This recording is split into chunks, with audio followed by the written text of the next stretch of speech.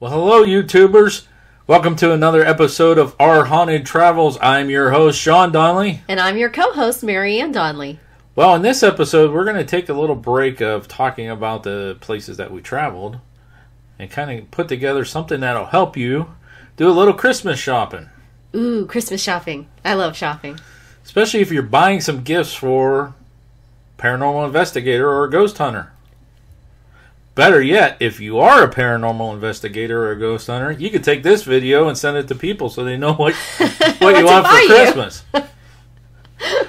All right, so what we have is... yeah, number 6, please. You know what? We're going to take a step further, too, is all these items that we'll do here, we'll put links in the descriptions on where you can buy them on Amazon. So that'll make it even easier. That would make it easy. So when I'm done here, I'm going to... And the smile boxes will just show up at your door. Yeah. All right, so we got 10 of them that we're going to list. So let's go ahead and get started with number 10. So number 10 is a laser grid. Ooh, lots of dots. Lots of dots. Well, there's some investigators out there that say that, you shouldn't use laser grid. It kind of scares the ghosties away. I don't know about that. We've used laser grids before. Actually, we use so much, I keep losing them. You forget to pick them up at the end of the Santa night. has to bring me a new one. Santa does have to bring you a new one like every year. Yeah. We did have some experience, though, with the laser grid. I believe it was at Hillview Manor, where we shot it down the hallway, and you actually can see things moving in the shadows. Kind of interesting. Especially down 1 North. Yes. Yeah. So number 10 is a laser grid. Let's move on. All right. All right, number 9 is a digital recorder. That's like a staple. Yeah, especially for us. That's most evidence that we collect is EVPs, right? Yes. Now, I personally like my Olympus recorder. We have several. I think we have 4. We have 4 digital recorders. Yes, we have. I use a Sony one all the time. We have a couple of Zooms. Yeah, we have some couple high-end Zooms. We actually even have one that you can listen to in a headset while you're recording and see if you pick something up. But I really like the Olympus. I really like my Sony. She likes the Sony. So, but I'm going to put a link to the Olympus because I'm producing the video. So, all right, let's move on. Number 8 is a K2 meter. K2 meters. Those are fun. All the pretty lights. How many of those do we have? We have several of those. I really like the K2 meter. 7 or 8. Maybe it's number 8 because we have 8. That could be. We got a new one when we went to Stanley. Yeah, we got a new one when we went to Stanley Hotel. The first K2 meter we got, I don't recommend it though. It has a temperature sensor gauge on it, and especially if you're taking these traveling. Yes. And you're sitting like in a ghost hunt, or you're sitting listening to a presentation, and that thing goes off. It's kind of annoying. Yeah. But I really like the K2 meter because I'm a tech guy and I'm into electronics, so I kind of understand EMF a little bit too. Yeah. And if you're with somebody who's not really into ghost hunting, they're just getting into ghost hunting, it's something that they could see immediately. You don't have to go back and listen to it later or whatever. They get to see the lights flashing and they're like, ooh, So a lot of that's like a big one. Yeah. We're going to be posting some videos about the K2 meter and different things that we caught, like how do we detect vortexes, and like at Limp Mansion and Farnsworth House we used with the K2 meter. But I always take this traveling with us, the K2. Oh, absolutely. Yeah. So let's move on to the next one. Okay. All right. Number 7. Okay, number 7. This is probably your favorite device. Right? Camera. Since you take so many pictures. I do take a lot of pictures. A lot of pictures. I counted how many pictures that we take because I'm restoring our hard drives. If you guys haven't followed along, we had a server go down and a hard drive crash. So, yeah, I'm restoring. We have over 137,000 pictures since we've been together. 11 years. That's a lot of pictures. That's a lot of pictures. Yeah. Anyways, so the camera, actually, hold that up, Vanna. This is my digital camera. It's a Sony. What's the model of it? This one here would be a Sony 50X. I don't know if there's a... Is it on the top? Right here where your thumb is? Oh, where my thumb is. It's a Sony CyberShot with GPS and HD interactive. I'll actually post the actual model, and if I could find a link, like if this is still available. I bought this camera because we have several digital SLR cameras that are quite expensive. Yes. And we decided we didn't want to take those. Okay, you can put it down, Vanna. We decided we didn't want to take those traveling with us. Right. Because we actually damaged one. We did. We lost my D50. I'm so sad about that. Well, anyway, so now you have a little camera that you carry in your purse. And we have other smaller cameras and stuff. But this one I bought for me to take ghost hunting. And I really didn't research it. I just wanted a smaller camera, but it has a little bit of the digital SLR. That camera will also do video, which is great. So that kind of combines two things in one. But what I really like about this is the photos and the video it'll take in low light. Yes, a lot of the SLRs will not do that. Right. They'll just they just won't take. They'll refuse to close the shutter. So if you go to museums or historical places and like that, and they say no flash photography, that's the camera that you want because they come out beautiful. They do. Yeah. So, anyways, the digital camera must have for a ghost hunter. Document things. Yep. Right. I like using them not just to get the hopefully a ghosty someday. But I also like to get it just to document what was in the room, where it was, who was there, that kind of stuff as well. Someday. We've caught several things on. Well, I haven't seen a full-bodied apparition in one of those yet, and I definitely want one of those someday. But anyways, I like to do that, show where windows were, where doors were, where chairs were, things like that. It helps me to draw out diagrams of the building. Okay. Let's move on.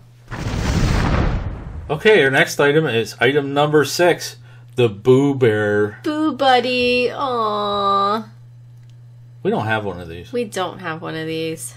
He seems so cuddly and cute. Maybe someday we'll get one. Maybe someday. But basically, the way this thing works is you set it down. It doubles as a trigger object. Okay? It does. So you set it down and it has proximity sensors inside of it. So if something gets close to it, it goes off. Yeah. Kind of cool. You want one? I do. I just want one because he's cute. Okay. I don't care if he works. I can just go buy you a regular bear. Go buy me a regular bear and just tell me he's a Boo Buddy. Shove some LED lights in it. Merry Christmas! This thing never goes off. I don't know why. Just never catch anything. Alright, let's move on. Item number 5 is the thermostat gun. We have one of these. We do. We've used it several times. Yes. You were with me, right, when we were down in the, what jail was it?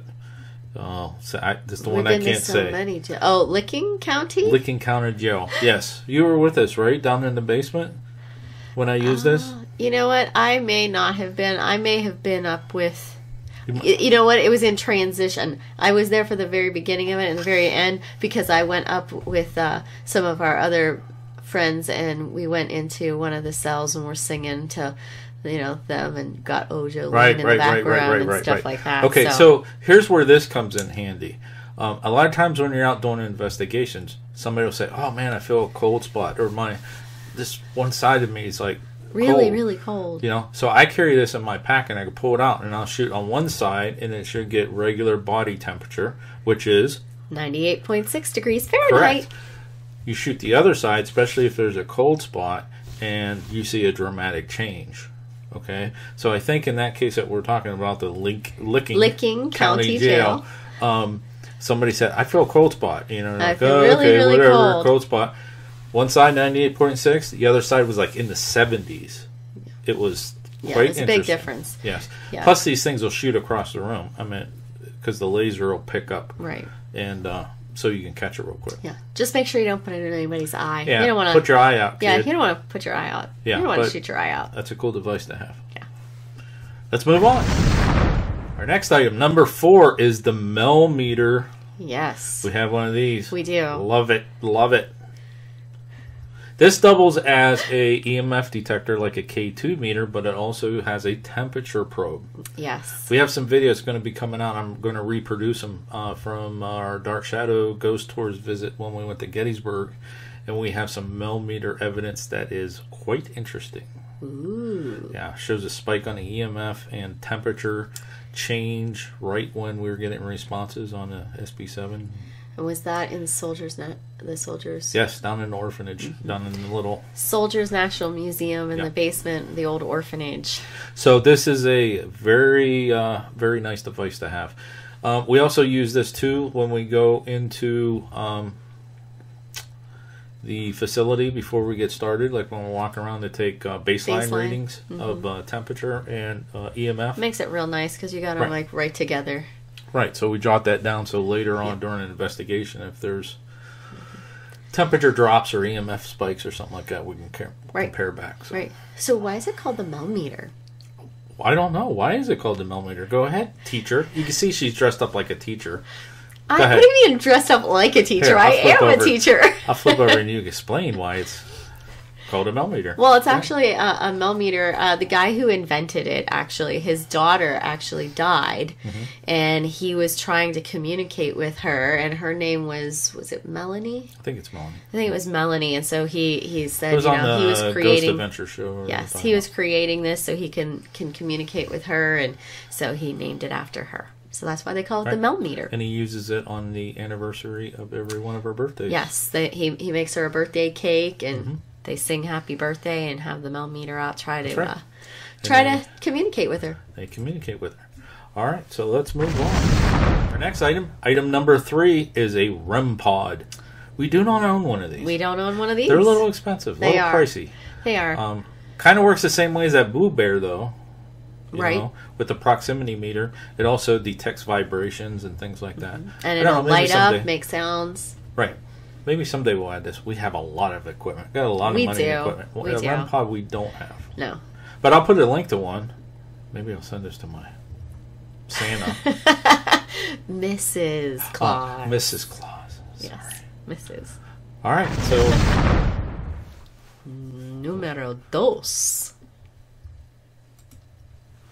What number? Número 2.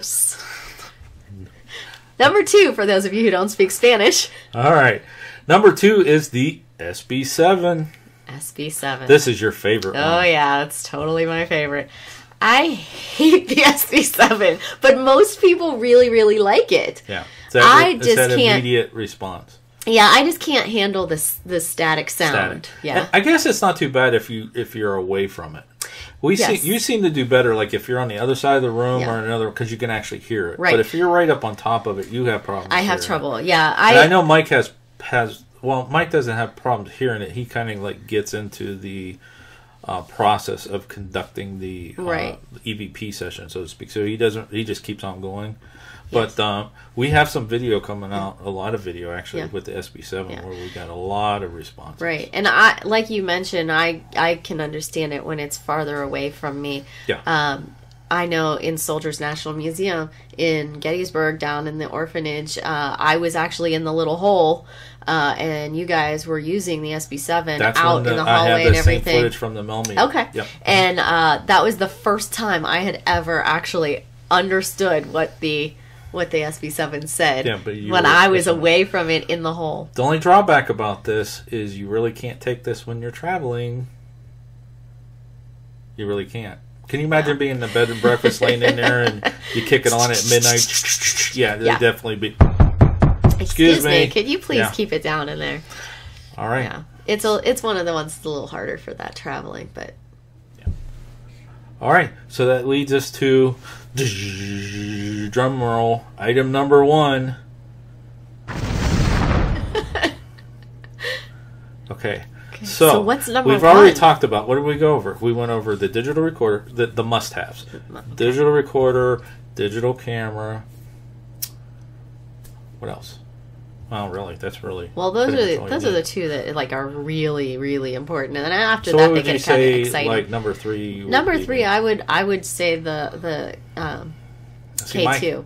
Okay, K2. Yeah. Well, so what would number 4? Which is going to be number 1? But I'd say probably an Ovilist. No. No? It's not on the list. Not on the list. You didn't put the Ovilist on the list? We have an Ovilist. It's not on this list because number 1 kind of bumped it out, and I wanted to do 10 and not 11 or 13. Okay, so no, probably should have did obelisk instead of REM pod, but Yes. we'll do another video later on about the obelisk. But Okay. wow, okay, let's just bring it up. So what's number 1? Number 1 is night vision camera. Night vision. See, I thought you would say that because No. this is the first device that we had, not the nice one like we have now, which is full spectrum and all that other stuff and quite expensive, but the little dinky one that we had, we caught our first evidence on. It was a night vision camera, and it saved you from breaking your neck coming down from the St. Augustine Lighthouse with it being pitch black, right? So true. You're right. You're right. It is very, very dark in those lighthouses as Yes. you're coming down those steep, spirally staircases. A lot of places that we go, it's dark. Lights are out. Yeah, but when Pitch but you didn't go up in the top of the lighthouse at night. No. Okay. When you're going up, okay, you're going up. But when you're coming down in the dark in a spiral, So the night vision camera saved. it saved me from breaking my neck. Yeah. You're right. So, anyways, I would probably consider this number 4, a must-have. You know, if they don't have... Now, these are just basically video cameras that have been modified. Right. Yes. Yes. The filter inside of them has been taken out, so record infrared in full Correct. spectrum. Well, you can get an infrared night vision, or you can get one that's infrared and full spectrum, which is the one we have. But I don't Yeah. really use full spectrum that much. It's mostly Yeah. infrared. Yeah. And they do make digital cameras, the stills, as well as the video Yes. in this as well. Yes. We have one. It's black and white. Yes. Yeah. But you definitely need the little lights to go with it to see farther. Yeah. Yeah.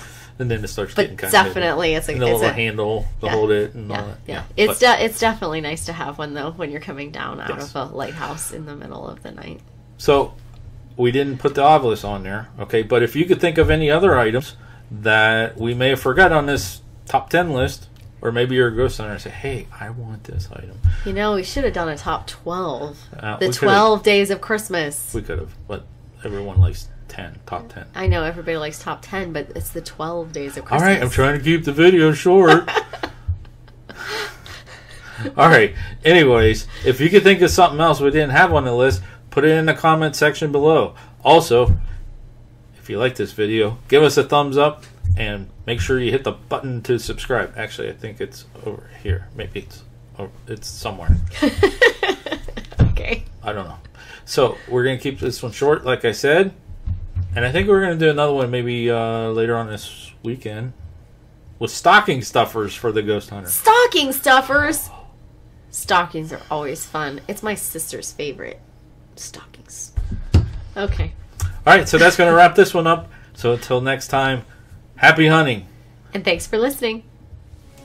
If you like this video and like to see more in the future, please be sure to hit the subscribe button and give us a like below. Also, if you have any comments or suggestions for future videos, please leave them in the comment section. Thanks for watching this episode of Our Haunted Travels.